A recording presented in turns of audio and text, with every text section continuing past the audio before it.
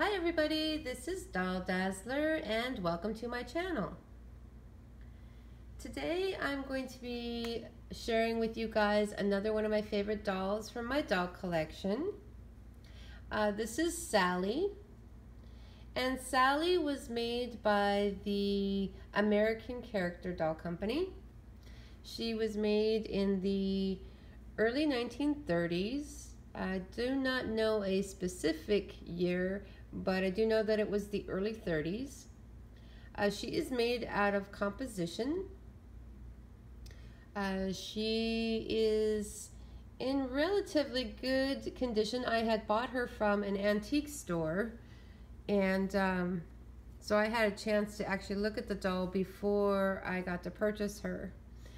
And she's a little bit dirty, but she's composition, so I really want to be careful with what I do and actually how much I touch her. So so I'm not going to try to ever remove the dirt. It's not a huge ordeal. You can kind of see. I'll bring the camera in just a little bit closer so that you guys can see her face a little bit better. You can see that there's some dirt on there, but there's more on her neck. But it's not really that big of a deal. She poses very well. She displays very well, regardless of that. So she is 10.5 inches tall. Actually, she's 12 inches tall. She's a little bit taller than Barbie. So she does have on her original shoes. But this dress, the outfit that she came in, it had a little bit of a tear in it, and so I removed that outfit from her. It was like a little kind of like a little jumpsuit, and I do want to repair that jumpsuit and return it to her. I don't know if it's her original outfit or not, so since I bought her in that outfit, I want to fix it a little bit and then return it to her. And when I get that fixed, I will do an updated video on this doll so that you can see what she looks like, and perhaps maybe somebody can help me identify whether that is actually her original outfit or not. It's not marked. It doesn't have it tags on it or anything like that. So what I put her in the meantime is what I think is, I did get it from a vintage an antique store. It is vintage. I think that it's a Shirley Temple dress for a 10-inch or 12-inch doll. So if anybody knows about the dress that she is wearing, because I'm not 100% sure that it is Shirley Temple, but it does have a lot of characteristics of the Shirley Temple dress, where it's got this little nylon slip underneath it, so it holds the dress out. So I don't know that for sure it's a Shirley Temple, but it looks like a Shirley Temple. So if you look at the pattern, I'll bring it a little bit closer. If anybody knows if this is an actual Shirley Temple dress, let me turn her around here. Please let me know in the comments. I've been wanting to find out if it is a Shirley Temple dress. It's very cute, and it's very cute on her. This doll she's adorable. So one thing about this doll's face is, if I turn her to the side, I'm going to move her hair back a little bit and bring her a little bit closer to the camera. You can see that she's got some real eyelashes, and I really even don't really want to touch them, so I hope that the camera is catching it. They are not plastic. They are like the real eyelash. They call it the real eyelash. It's not somebody's real eyelash. It's just it's more of a fabric type versus the plastic eyelash.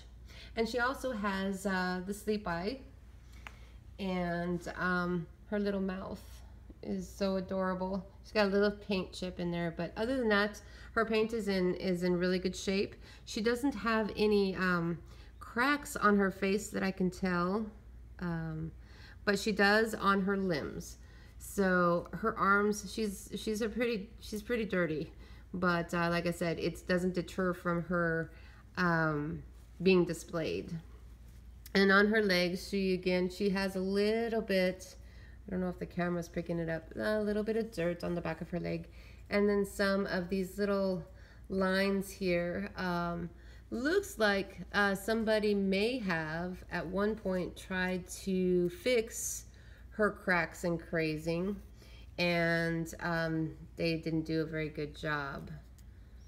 So that's one of the reasons why I don't try to restore the dolls, because even though it hasn't really hurt her all that much, as far as, you know, just for I'm not a pristine collector, so I don't mind seeing that, but any more than that would probably be, you know, it probably would kind of not be all that great to put on a dress. So but for how old she is, so she is what, 80 some years old, she looks pretty doggone good, and her hair is also in really excellent condition. This is mohair, and it can also be damaged really, really easy. A lot of the dolls that I've seen that are the Patsy dolls, that have the wigs and mohair wigs, are usually just, they're really, really nasty. So this is actually in pretty good shape. And then she had this little braid, and when I bought her, the braid was actually kind of laying down on her shoulder, and I don't think it was meant to do that, because it still had some of the hairpins attached to it, the hairpins that they would have originally used on her. And so I don't know if you can see that, but there's one of the hairpins right there. So it was kind of laying down on her shoulder. So what I did is I just took it across her head this way, and just put the hairpin on this side, and it kind of created like a little headband of hair. So she's in really good shape. She's an adorable little doll. I love her. So on her back, she is marked from the American Character. Marked their dolls usually on their backs or on their necks. Most usually on their backs. Unfortunately, one of the worst cracks on her is right through her marking, but you can still read it. And I'm going to try to bring her a little bit closer so that you guys can see that. And move some of this hair out of the way. So you can see it says Petite, and so the American Character Company, they use this word for marking some of their dolls, and the Sally dolls, and I think Campbell's Kids. So they're marked with this Petite on their back. It's just unfortunate that that deep crack goes right through her marking, but you can still make out that that's what that says. So I do know that she was made by American Character. So this is Little Miss Sally. She is so adorable. If you like Sally, please like and subscribe to my channel.